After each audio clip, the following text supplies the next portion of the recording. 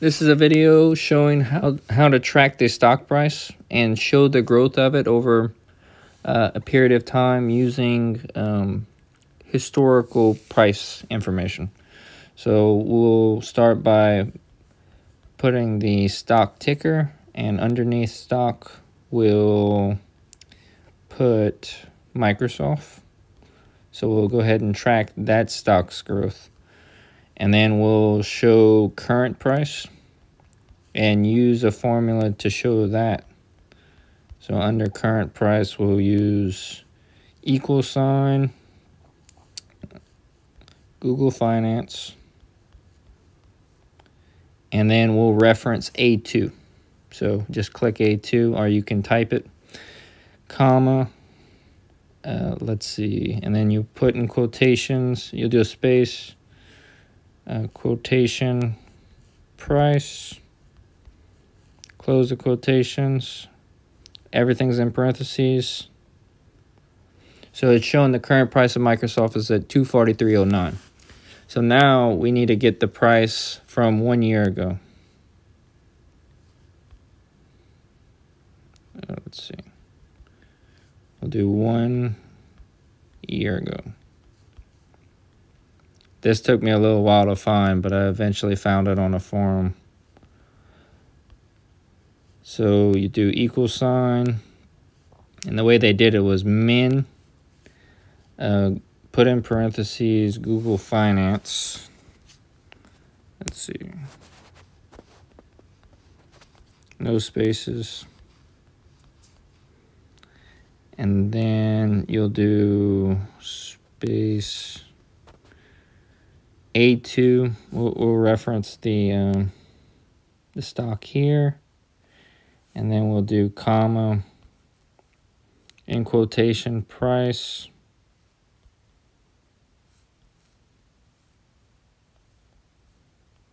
Actually, I think it's no space here.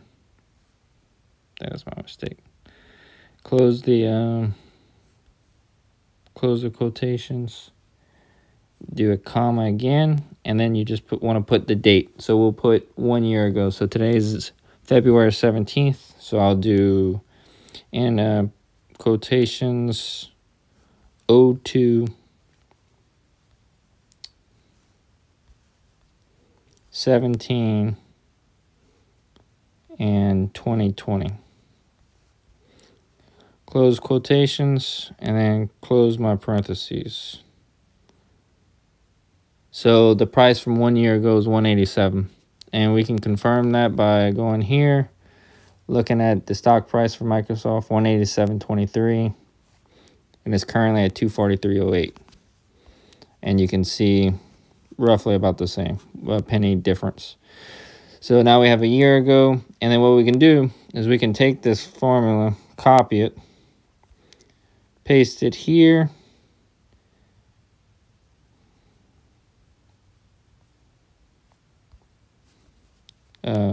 let's see.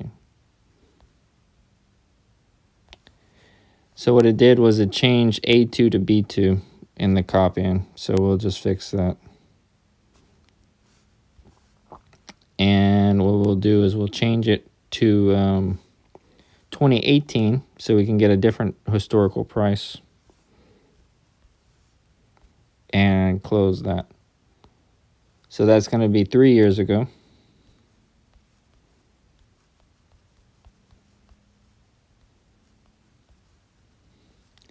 And we'll go ahead and center it. And then we'll do 5 years ago.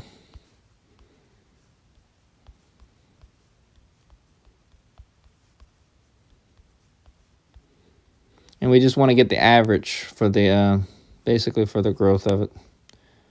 Center everything. Like that. And then we'll go ahead and do the same thing. Paste that formula in here. Paste. Okay. So I'm just going to have to recopy it. Save myself some time. Copy. Paste. And change B2 again. And we're referencing A2 because that's where the ticker's at. And we want to change the date to 2016 so we can get 5 years ago.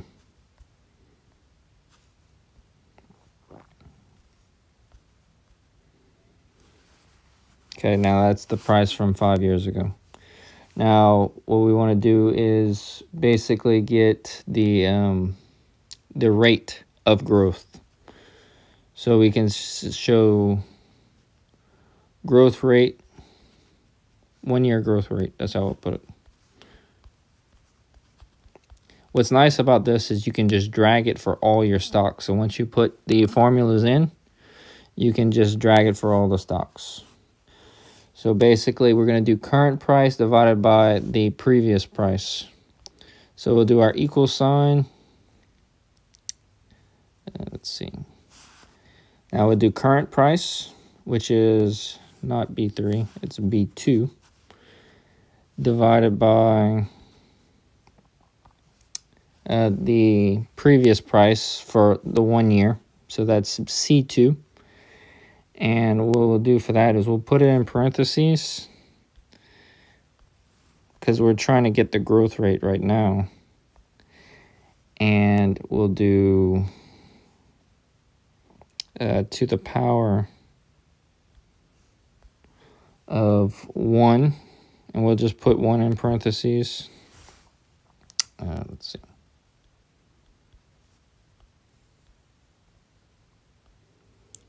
And do a -1.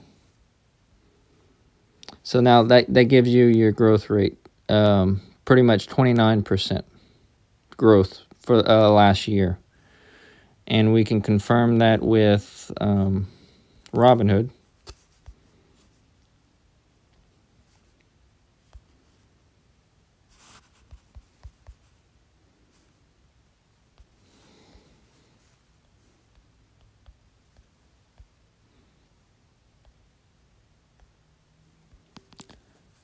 So Robinhood is showing a 1 year growth of 30.99%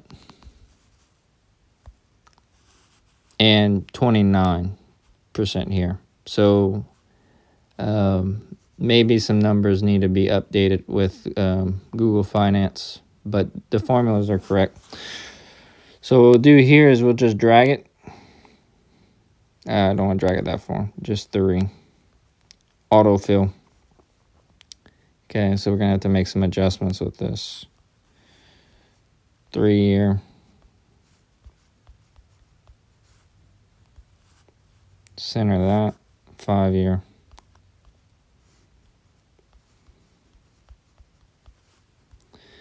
All right, so what we'll do is go to the formula. So we need B2, the current price, divided by D2. The 3 year. So B2 divided by 3,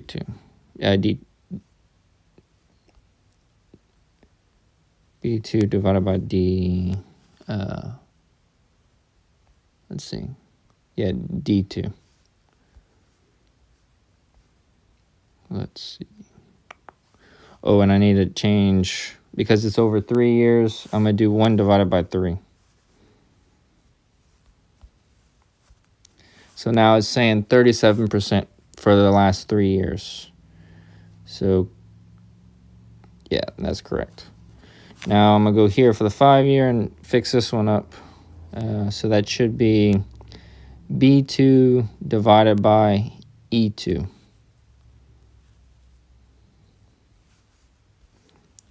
And then 1 divided by 5. So that's the current price divided by the price 5 years ago, which is E2. So now we got 35% growth over the last 5 years.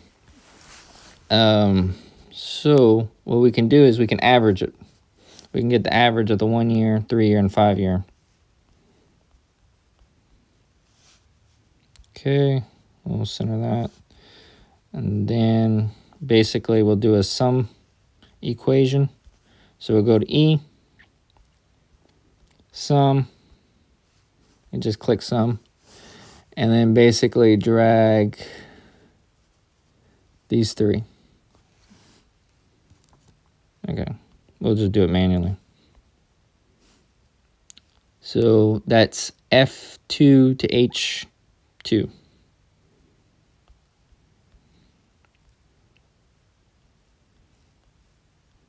with the semicolon, close the parentheses. Now we got this sum, and then we need to divide it by 3 because we have 3 different things that we're averaging out. All right, so the average over the 1 year, 3 year, and 5 years, 34%.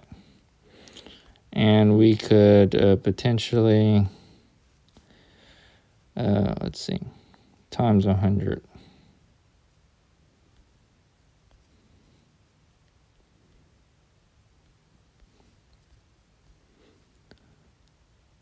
So basically 34%.